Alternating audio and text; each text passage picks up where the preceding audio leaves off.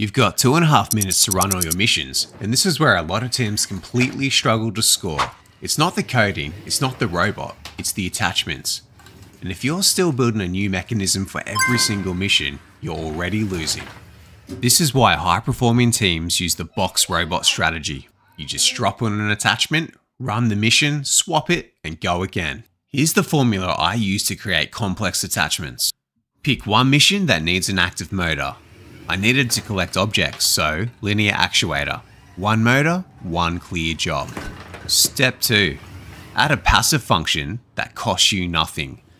This one-way trap opens when it hits the model, locks shut to collect the loop piece, 0 extra motors required.